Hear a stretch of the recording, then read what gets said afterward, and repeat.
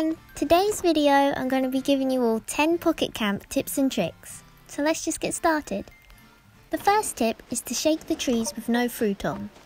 When you shake the trees in Pocket Camp, it's usually to collect fruit for villager requests. But actually, sometimes when you shake the trees without any fruit on, bells will fall out. This is a simple thing you can do daily while playing, just to earn a little bit of extra bells to help you pay off your loan at Go Motors. It's a nice throwback to doing this daily to earn bells in the original Animal Crossing games too. Luckily there's no bees that'll fall out and sting you in Pocket Camp though. The second tip is to craft your amenities as soon as you can. This is something I find to be a bit annoying to do, but once you've done it, it'll help you out a lot and you'll feel much better. So, villagers' friendship levels get locked at a certain point if you haven't crafted the correct amenity for their theme. For example, if you haven't crafted the modern tent, your friendship level with modern villagers, such as Fang or Alice, will be locked at level 7. If you're wondering why your friendship level isn't going up with villagers, this will be why. It's quite annoying to craft so many amenities, especially ones you don't want or care about. But it's really important because when your friendship goes up with villagers, so does your overall level. And when your level goes up, you unlock more villagers, more furniture and leaf tickets. So try to get this done as soon as you can, especially the amenities that your favourite villagers like. You can check this in the contacts section. So my third tip is to not use tickets for Shovel Strike Quarry. So I'm sure you'll know this one, but just in case you didn't, do not use leaf tickets to get into Shovel Strike Quarry. When my younger niece first started playing Pocket Camp, she made the mistake of using her leaf tickets to get in when she really didn't need to. It really isn't worth it because the rewards you get sometimes aren't much at all. But it's still worth it to collect without leaf tickets if you can. So, to get into Shovel Strike Quarry, you need to have 5 friends help you. If you don't have 5 friends that play regularly, you can walk around the different areas of the map and meet new people and add them. There are lots of people that play often and will help you out. If not, there are many Facebook groups where people add each other all the time. There are also lots of Pocket Camp accounts on Instagram that share their codes and play regularly. But if you don't use Facebook or Instagram, you can also go to the comment section of this video or any other Pocket Camp video and leave your friend code and people will gladly share their codes too and become friends with you. The Animal Crossing community is really friendly, so don't be afraid to try and make some friends. And if you like, you can even add my code. I've left it in the description of all my videos so it's easy for you to find if you'd like to be friends.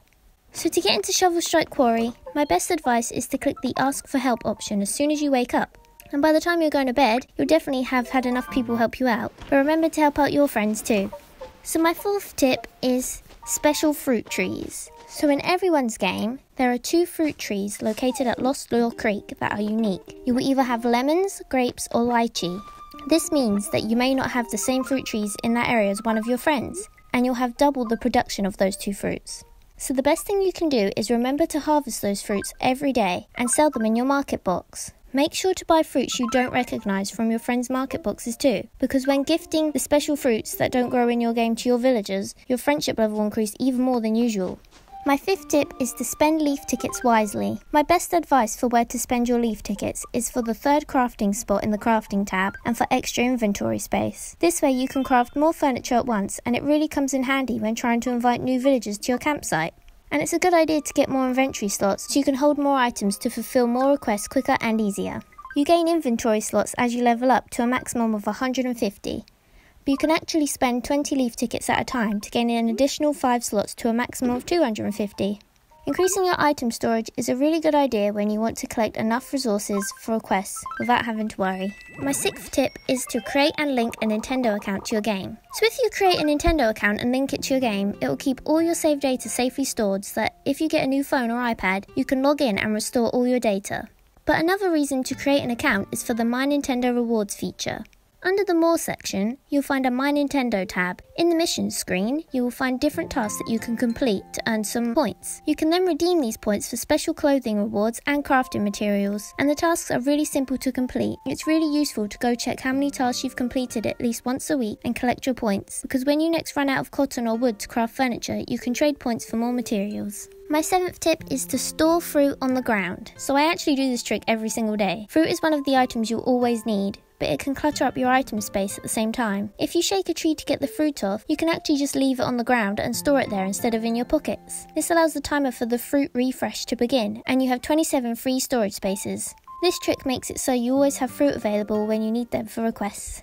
My 8th tip is to craft only the necessary items. To have villagers stay at your campsite, there are some requirements. First of all, you need to have the required friendship level with the character. It's usually level 3 or 5, but once you've got that, you still need to craft the specific furniture that the character likes in order to invite them to your campsite. My advice is that when you unlock a new character you'd like to have in your campsite, click on their photo and click the Favourite All Furniture option. Do this with all your favourite characters you'd like to have, and then every day go to your favourite section, it's the tab with the little star on it, and craft some furniture from this section. Since there's so much furniture in the game, this is a simple way to make sure you're only crafting necessary items in order to level up and get the exact characters you'd like to come to your campsite. My 9th tip is a pretty silly one, but it's to log in daily. So Pocket Camp has a daily login bonus. This is where you can earn more free leaf tickets. If you try to log in each day, you'll get closer and closer to get some tickets. This is the simplest and quickest way to make sure you're earning at least a little bit of leaf tickets, even if you can't play as often as you'd like. Another great way to earn leaf tickets is just by leveling up, but this is harder than just logging in.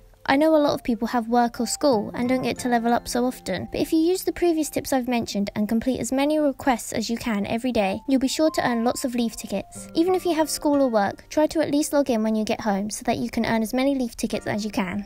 My last tip is to explore Blather's maps. Another smart way to earn more tickets is by exploring Blather's maps. So while playing the game, you should unlock many maps, one of them being the Bunch of Bells map. This one is super important because you can earn over 50,000 bells. So my advice is, during the flower events each month, be sure to share as many bugs as you can with your friends, and try to water their flowers too. This will get you lots of friend powder, which is the material you need to roll the dice in one of these bells maps. You can also use tickets, but for me personally, I just save up as much friend powder as I can and roll whenever I've saved up enough. That way I can spend my tickets on different exteriors for my campsite. After you've completed lots of these Bunch of Bells maps, you should then be able to afford to complete a leaf ticket map. It costs 30,000 bells a roll, but you can earn some leaf tickets at the end of it. It's useful to try your best at this so that you can save up leaf tickets and craft more special items like Tom Nook's chair or Katie's Sakura swing. This way you can also afford to buy new exteriors and fences for your campsite and get it looking just the way you want. But that's all my tips for now. Feel free to leave your friend codes in the comments, mine will be in the description like I said, and feel free to leave any tips of your own or questions in the comments too, because I try to answer all of them. Thank you all so much for watching, and I'll see you on my next video.